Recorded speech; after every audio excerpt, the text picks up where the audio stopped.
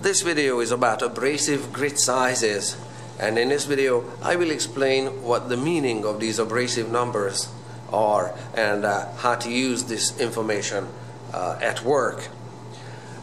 Abrasive grit sizes can be found on sandpapers, and I've got a bunch of sandpapers, on grinding discs like those number 24. There applies to and refers to abrasive grit size the abrasive wheel is made out of. It works to some degree to filing, and it works and refers to honing and polishing compounds as well. So it's going to be a handheld shot. I'm going to have to zoom out and take the camera off the tripod because I can't really capture what I have here on the table for you. Just about there. So I have a bunch of sandpaper here, and I have rocks with me as well as a tape measure there. And let me just get rid of the stuff that we're done with. Okay, there.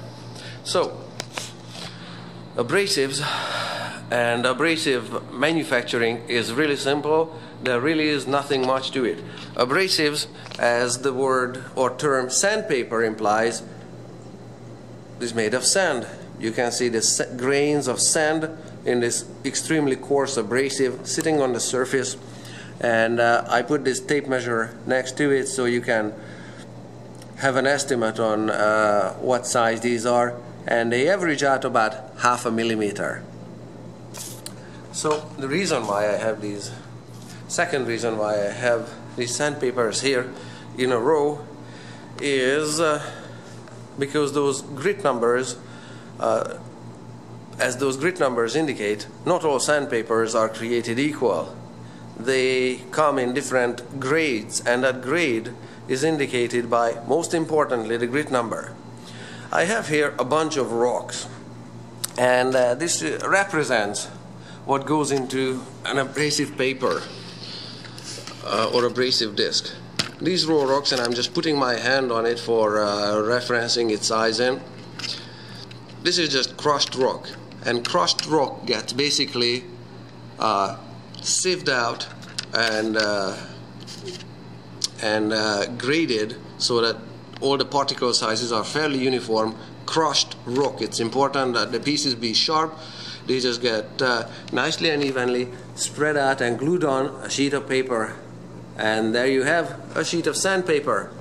So abrasive manufacturers just take crushed rock, there's nothing else to it, okay? And they just glue it on a sheet of paper, and as you can see, there's big rocks, smaller rocks, even smaller sizes. There you can see with my hand that these rock sizes get smaller and smaller, and I just really scooped up a shovel full of rock along the river or so, and you can see that the rocks in it are getting smaller and smaller, and we're down basically to coarse sand. So what's sand made of? As in sandpaper? Well, sand is made of rocks, as you can see. They are quite coarse. This would be coarse sand, but it's got smaller rocks in it as well. I hand sorted and washed some of the rocks out of sand, so I had a little bit of a Cinderella time with sorting rocks, but these rocks, as I sorted and graded them, perfectly represent the grades of rock that goes into the sandpaper. So in this extremely coarse sandpaper, you can see the grits clearly visible, and they have about a size of 1/2 millimeter, thereabouts. Just wait for the camera to focus. There. And then the next one, the particles are smaller and ever smaller. This is about 100 grit. We're down to 220, and it's pretty much the individual sizes cannot be made at anything under grit size 220. Just wait for the camera to focus. Thereabouts. And these grit sizes, as these go from 40 to 60, this one is 100. You can see these numbers are printed on the sandpaper. This one is 600.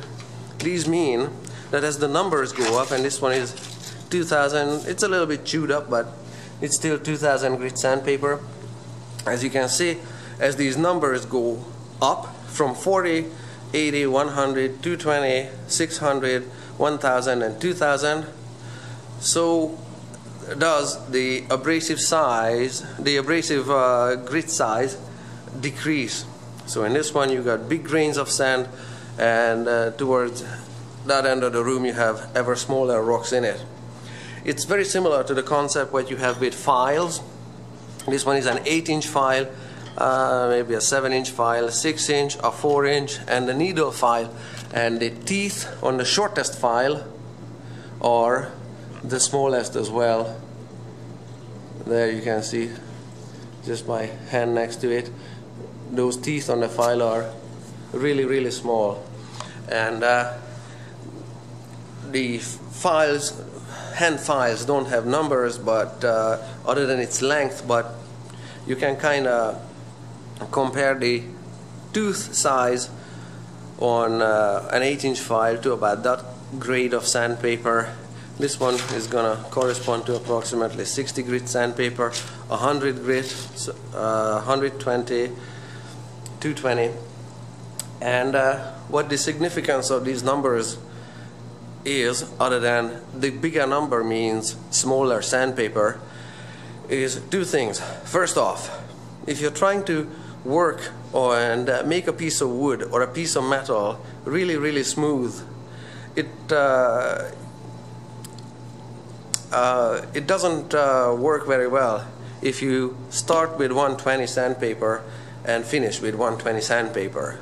You're gonna have to start with a coarse sandpaper, because how sandpapers work is because it's got bigger size of coarse sharp rock in it.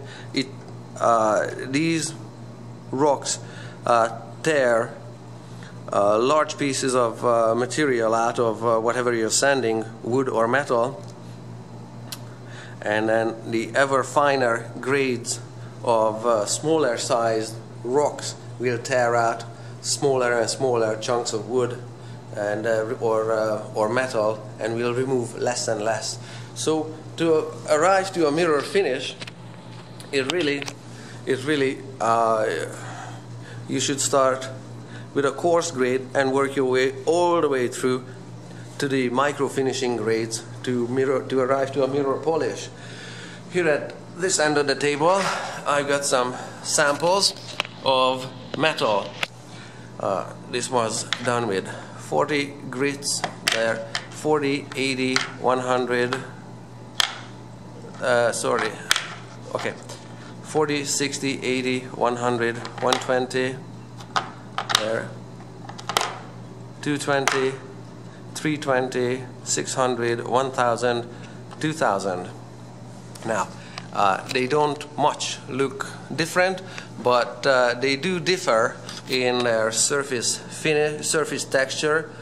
The grooves in the 40 grit sandpaper are more pronounced and more visible than on a 320 sandpaper. A 320 grit surface finish, or at the end here it's a 2000 grit finish. And it's hard to film it because, and this is what I'm coming to, because they reflect light differently. I'm gonna grab with my other hand a plastic cap here that's used in the class. When I put it on the metal, you can see that the 40 grit surface finish is not much of a mirror. The 80 grit is maybe marginally a little better than the 40. The 100, it has definitely some orange appearing. The 120 is even better, and you can see more detail of this cap. Okay, and as we go ever finer and finer grits, you can see more of the ceiling and the neon lights up on the ceiling, and the better mirror image of this pen. You can see there it's getting really close to mirror finish as I keep moving this cap down to the 2000 grit. There we go. The 2000 grit. That's pretty much a mirror finish on this 2000 grit metal sample. And I have here a piece of metal and another piece of metal that you can see different degrees of refracting light. You can see these machine marks on the surface on it.